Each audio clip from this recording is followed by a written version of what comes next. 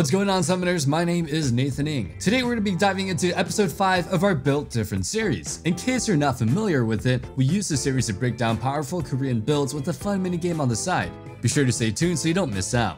On your left, you'll see 2 bars with one indicating risk and the other carry potential. These are color coordinated to help you figure out how useful yet difficult the builds are. Let's not waste any more time and dive right into the video. Starting us off strong, we've got Lee Sin in the top lane. With his buffs, Lee Sin not only appeared more often in the jungle, but he has made his debut in the top lane. Within this lane, Lee is able to take on any and all challengers as he's the king of brawling. He offers great short trades, easy gank dodging, disengage, and can massively snowball with even the smallest of leads. If your jungler ever looks to fight for Herald or even invade, Lee Sin can single-handedly win the fight with his powerful skirmishing power. Overall, if you're looking for a versatile top laner that loves to skirmish, you should check out Lee Sin.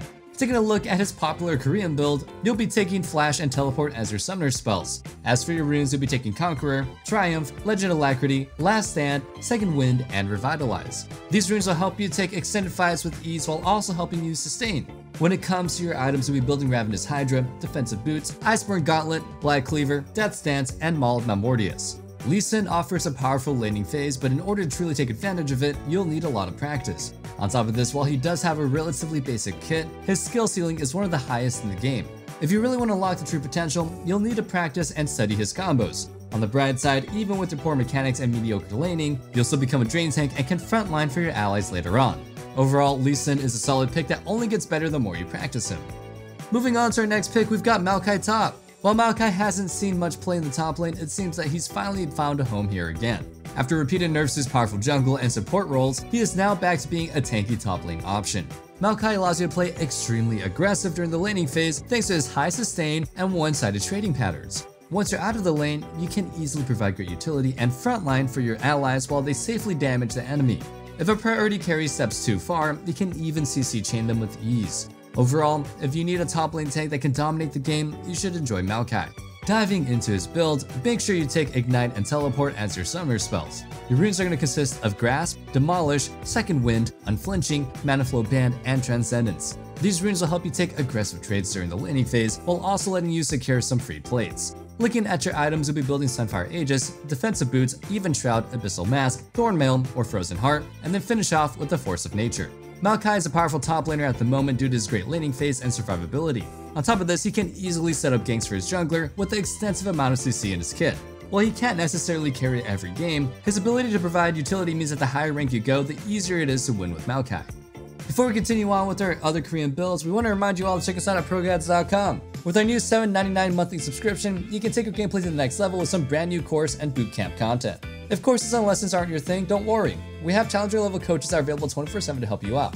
As a member, you'll even get a 10% coaching discount. So, what are you waiting for? Go check us out and join the ProGuides family. Nonetheless, let's not waste any more time and dive right back into the video. Pulling us back into the video and into the jungle, we've got Diana.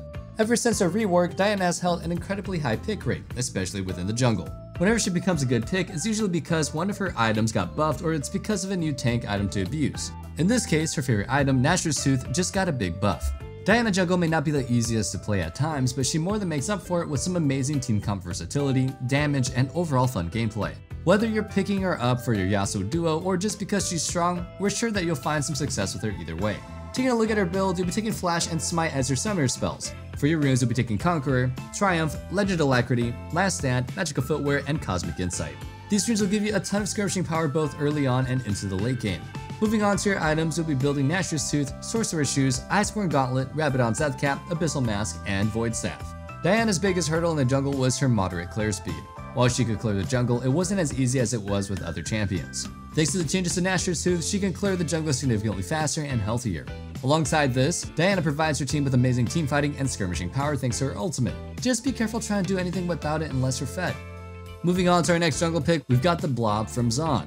Zac has recently made a reappearance in the jungle after dominating the meta due to his powerful ganks. While he may not permanently gank anymore, he can still keep up with power farming junglers thanks to his new, cheap build. Zac has always been a great champion thanks to his great engage, tanky stats, and powerful sustain. Combine this with a single damaging item like Demonic and it becomes a team fighting menace. If you're looking for a tank jungle to add to your arsenal, make sure you check out this living weapon. Diving into his build, you're going to be taking Ignite and Smite as your summoner spells. As for your runes, make sure you take Aftershock, Font of Life, Conditioning, Revitalize, Triumph, and Last Stand. These runes will not only help you become extremely tanky, but they'll also give your team some nice utility thanks to Font of Life. When it comes to your items, you'll be building Sunfire, Boots of Lucidity, Even Shroud, Demonic Embrace, Thornmail, and Spare Visage. Zac is a relatively easy champion to pilot and he offers great clear. He can easily stay healthy early on and can match the clear speed of most junglers in the meta. While his E does get hard countered by things like Poppy or Thresh, you should be able to play around this fairly easily. To ensure that he doesn't get outpaced by full clear junglers, he uses his build to spike as fast as possible. That way, he can get his team an early lead. Plus, the combination of Even Shroud, Thornmail, and Font of Life makes it so that he's constantly providing his allies with various buffs. Taking us into the mid lane, we've got Sylas. Sylas is a champion that is only as good as his W cooldown is. That being said, the changes to Cosmic Drive alongside some tanky items have turned him into an unkillable monster. Sylas thrives at skirmishing early on, and using the enemy's ultimate to tear them apart. Should they ever dare to pick Malphite, you'll quickly see their jinx disappear with a blink of an eye. While he can be relatively challenging to play due to his high mechanics and necessary decision making, his power makes him worth learning. If you're looking for a mage that loves to play like a bruiser, make sure you try out Sylas. Moving on to the build itself, make sure you take Flash and Teleport as your summoner spells. For your runes, you'll be taking Conqueror, Presence of Mind, Legend of Alacrity, Last Stand, Second Wind, and Unflinching. These runes will help you by giving you some early survivability and some great damage during early skirmishes. Taking a look at your items, you'll be building Cosmic Drive, Lucidity Boots, Iceborne Gauntlet, Shadow Flame, Rabadons, and finish off with either Zhonya's for additional defense or Void Staff for extra damage. Sylas can be an incredibly difficult champion to play and his laning phase is no different. Due to this volatility, you can't really afford to fall behind. To reduce the chances of this happening, you should invest some time learning the champion before pulling it out in ranked. On the bright side, if you do survive the laning phase or end up getting fed, you're nearly unstoppable and unkillable. Between your low W cooldown and your defensive items, you can easily keep yourself alive and skirmish non-stop. Overall, the only way to really lose as Sylas is being far too greedy early.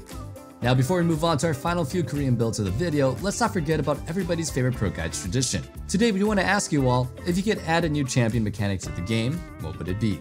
I personally would love to have a champion that attacks using minions from afar. Something like a hive mind character. Regardless of what it may be, make sure you let us know in the comment section down below. Anyway, let's dive right back into the video. Pulling us back into the video, we've got our ADC pick. We've got Twitch. With the era of Xayah finally coming to an end, more and more hyper carries are beginning to appear. Whenever there's a time where Jinx, Zeri, and Aphelios thrive, Twitch will always be lurking in the shadows like the rat he is. Versus them, he's easily able to outscale with an early lead and can kill them on repeat. Even when you're not facing a hyper carry, you're still able to scale and become one of the strongest champions in the game. If you're looking for a meta counter that can 1v9 games, look no further than Twitch. Looking at Twitch's build, you're going to be taking Flash and your choice of Exhaust, Cleanse, or Heal as your summoner spells. As for your runes, make sure you take Lethal Tempo, Presence of Mind, Legend of Alacrity, Cut Down, Eyeball Collection, and Treasure Hunter.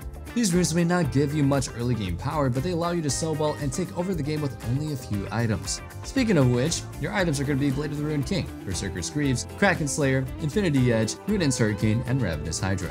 While Twitch can be a powerful counterpick to outlane and outscale other hypercarries, you won't always be versing them. In those matchups, Twitch has an extremely weak laning phase and takes time to scale. This means that you'll need a few kills or some great CS numbers in order to spike later on. That being said, Treasure Hunter will help you spike a bit faster, and once you get rune-ins with Hydra, you'll make entire teams disappear. Overall, Twitch is a great pick to practice even if you're in a non-favorable matchup. Moving on to our only support pick, we've got Yuumi. Speaking of rats, even though she's a cat, Yuumi has seen a massive fluctuation in her win rate. At first, many players were hard losing since they have no idea how to pilot her new kit. But with some trial and error, it was quickly learned that Yuumi was now a powerful poke mage that could easily bully some champions out of the laning phase. Even after some adjustments, we don't see her going anywhere soon. So, it's best to learn her now before she gets any more nerfs. Diving into her build, you're going to want to take Exhaust and Ignite as your summoner spells. If your ADC wants to take Exhaust, just swap out for Heal instead. As for your runes, you'll be taking Summon Airy, Mana Flow Band, Transcendence, Scorch, Presence of Mind, and Cut Down. These runes will help you poke the enemy early on, while also giving you some nice stats thanks to Mana Flow Band and Transcendence. When it comes to your items, you'll be building Shard of True Ice, Everfrost, Lucidity Boots, Chemtech Putrefier, Staff of Flowing Water, and Cosmic Drive. Yuumi's new kit is pretty powerful on its own, and only gets better with a crit hyper carry. That being said, her reliance on champions can easily be her downfall, so you have to micromanage your team with proper pings and communication. On top of this, while she can be a lane bully, her first few levels are incredibly weak and make her vulnerable. The more time that passes though, the stronger she gets. Even with the removal of the root from her ultimate, she can root targets with Everfrost and can easily use its damage early on for the extra poke. Before we continue on to the end of the video, climbing can be super difficult and sometimes you'll need help or someone to play with. If you want to join an amazing community of people like you that loves lists, talk pieces, and other things like this, check out our Discord using the link found in the description. So, what are you waiting for? Join us. Last but certainly not least, we've got yet another powerful combo that has shown a lot of success in Korea. Let's give a warm welcome to the powerful duo of Cho'Gath ADC and Senna support. While we're not new to the various champions that can pair with Senna, Cho'Gath has been seeing massive success lately. These two dominate the game by letting Cho'Gath provide space for Senna to farm her souls early on. Should the enemy be too aggressive, these two easily punish them and get themselves ahead. With little to no real counter matchups, these two force the enemies to act, or else they'll get outscaled due to Cho's infinitely scaling HP and Senna's powerful soul mechanic. Let's start off by talking about Cho'Gath's build. For your summoner spells, you'll be taking Flash and Teleport. As for your runes, you'll be going Arcane Comet, Mana Flow Band, Transcendence, Scorch, Second Wind, and Unflinching. These runes give Cho'Gath a ton of poke power and allow him to stay in lane for longer thanks to his HP and mana sustain. Finally, your items are going to consist of Rod of Ages, Sorcerer's Shoes, Archangel Staff, Rabadons, Zanyas, and finish off with Gargoyle Stoneplate. Moving on to Senna's build, you're going to be taking Flash and your choice of either Heal or Barrier. For your runes, make sure you take Grasp, Font of Life, Bone Plating, Revitalize, Presence of Mind, and Legend Alacrity. These runes will help you scale into a powerful marksman with a ton of HP. Plus, you'll even get bonus damage from your trades thanks to Grasp. When it comes to your items, you'll be building Black Mist Scythe, Umbral Glaive, Boots of Swiftness, Divine Sunderer, Black Cleaver, and Titanic Hydra. This powerful duo looks to take advantage of their infinite scaling to win the game no matter how long the game drags out. That being said, they're not by any means weak laners. Pre-level 6, they're able to play fairly aggressive off of Cho'Gath's Q since he can then silence and then Senna can easily auto-Q auto.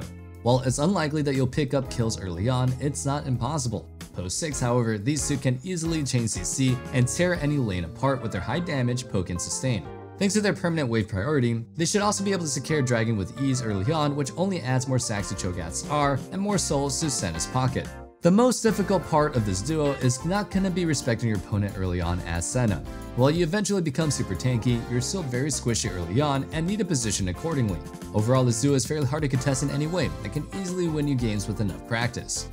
And that sums up our video for today. Don't forget to join our ProGuides family at ProGuides.com. We offer exclusive giveaways and classes that you won't catch anywhere else, so stay tuned and don't forget to like, comment, and subscribe. We'll see you guys back in the next video, but don't forget, stay safe, stay healthy, and have a wonderful day. Peace.